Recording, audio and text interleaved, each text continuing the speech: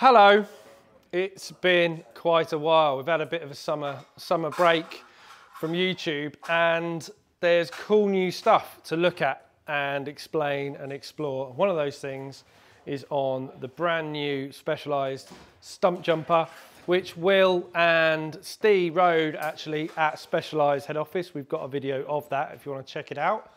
But the bit I'm interested in is this. This is the new Fox Genie Shock. I thought what we'd do is take it off the bike, strip it down and see what's going on inside. So let's get it off and have a look.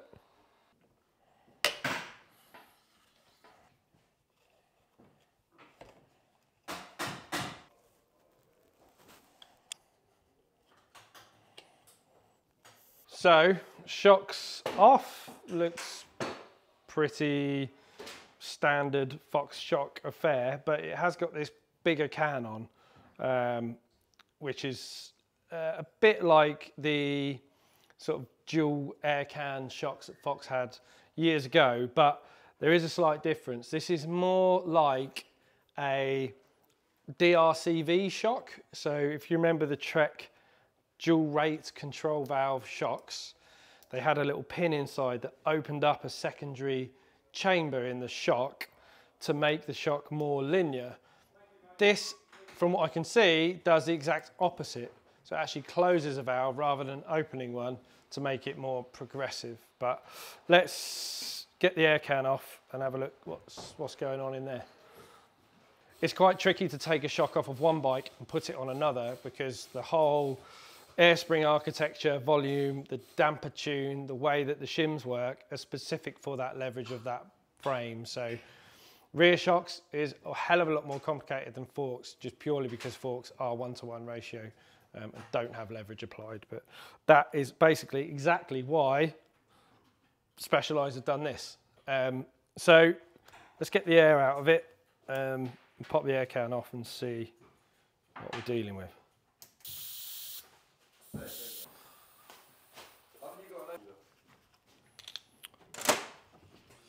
So the air's out, and I assume I can treat it like a normal air can and just unscrew it. I probably should look at the instructions, but that'd be really boring, wouldn't it? I can just unscrew it, look at that, I think. I mean, either way, Ben's in the firing line.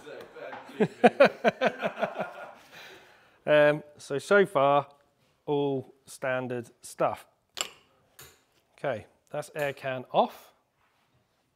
All looks pretty normal to me, but we'll pull that apart and just have a look. So instantly, we've got something that looks very non-standard. So there's this huge glide ring section here, which I assume I can take off, yeah. So this polyurethane or plastic glide ring that's after the main seal. So this is the seal that actually separates positive and negative air. So all your positive air pressure is sat in this part of the shock. That's the bit that supports your weight. And then you've got negative air chamber that sits between this seal and the outer seal of the air can here. That's the bit that provides an opposing amount of pressure to the positive air, so that it kind of like a little cushion at the end of a rebound stroke to make it feel a bit like more like a coil shock, basically. So that's kind of pretty standard architecture for a air can, except for this bit. Now, from what I can see, it looks like it's more simple than I first thought, but let's have a little deeper look into what's going on here. Wait. There we go. So I thought I'd just have a little look under there.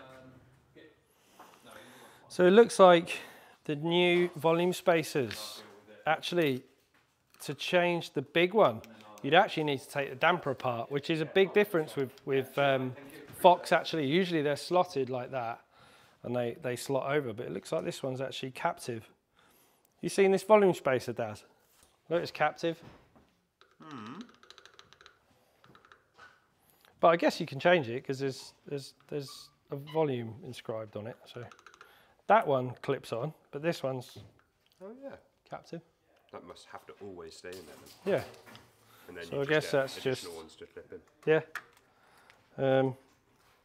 So that's interesting. That's different. And it looks like that just smashes into this O-ring here. So it looks like there's a little O-ring in the end. Yes, there is. Oh no, it's bigger. That's the air travel. So it literally just goes up against the surface of the shock then, and that just reduces the volume. So let's just compress it. Or put it on the dyno actually. Put it on the dyno and mash it up and down, and you'll actually be able to see what that's doing. So I thought I'd just have a look at the air can as well on the inside. It's all pretty standard stuff. There's some air swap bumps in here, but they're the bumps, bypass bumps they call them. So they're the bumps or the little indents that allow the positive air to swap into the negative air. And then it's got this hole at the end there that provides this bigger air can with more volume, basically. That increases the volume of the shock. So maybe let's take that air can apart and have a look before we put it on the dyno. Look. So I think it's more like a pneumatic damper. So it doesn't seal. So we've got a resident engineer. You're actually a qualified engineer, aren't you? Yeah. Yeah. I'm not. There's still a gap there. Still a gap there. That's sealed there. Well, yeah. And that's what I'm looking at, trying to figure out what it's doing. There we go. So all it solid does. face of plastic Okay, yeah, you're right. And that's why this channel's behind there, so it pressurizes it out. Out, so it meets the air can. Who needs instructions? Sorry, I completely gagged in there, haven't I? Yeah, Gag out. that's all right. Gag out. So yeah, it just blocks that port.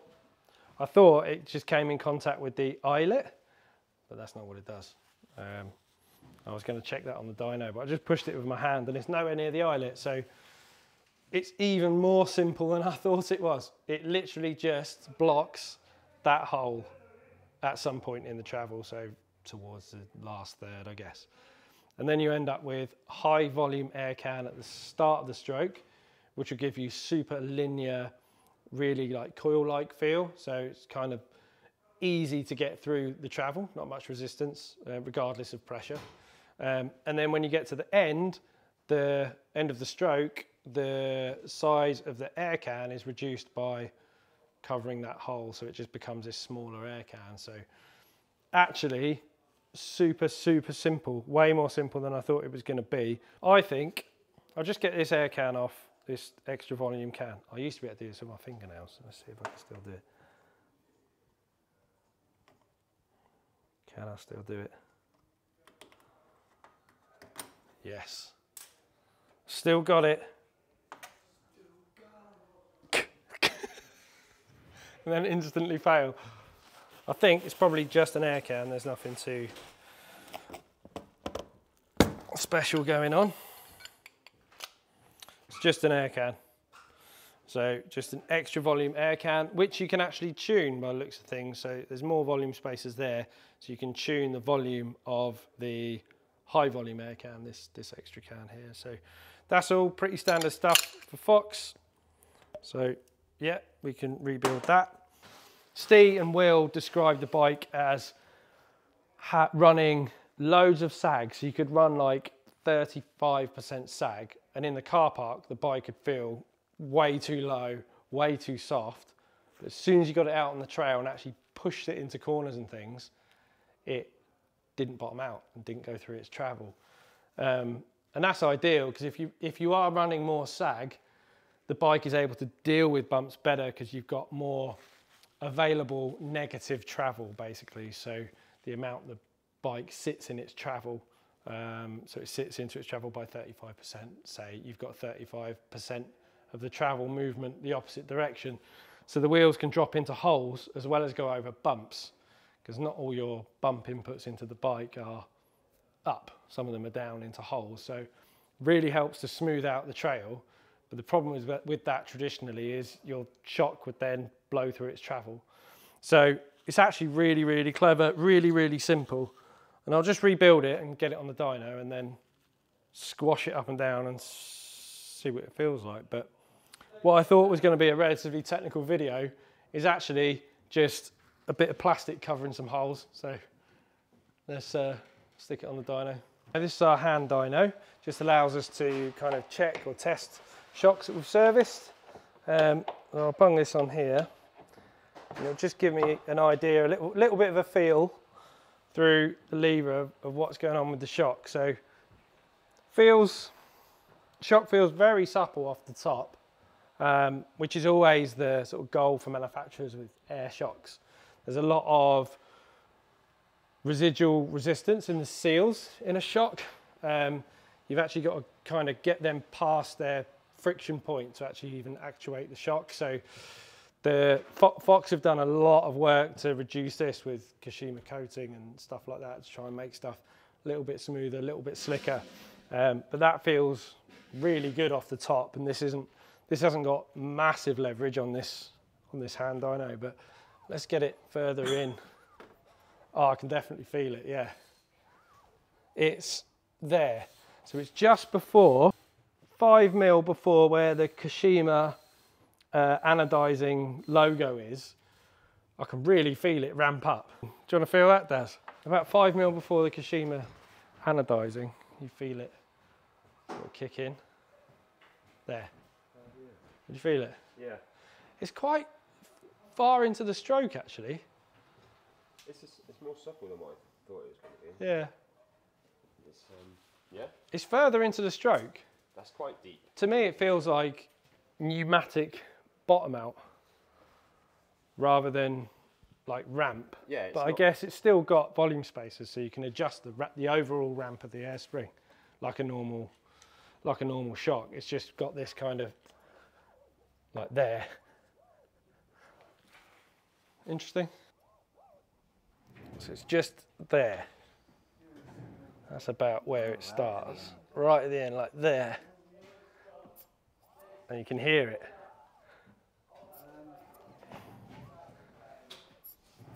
Interesting.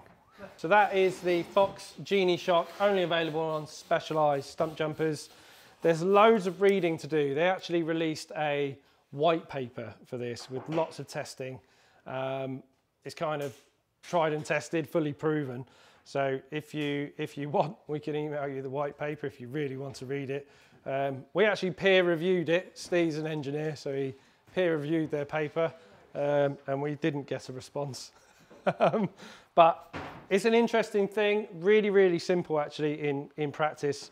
But on this particular bike with this leverage, apparently, according to the guys that have ridden it, it does make a big difference, and it does create a lot of control, a lot of support in the shock. So yeah, nice to pull it apart for you guys. We'll see you soon.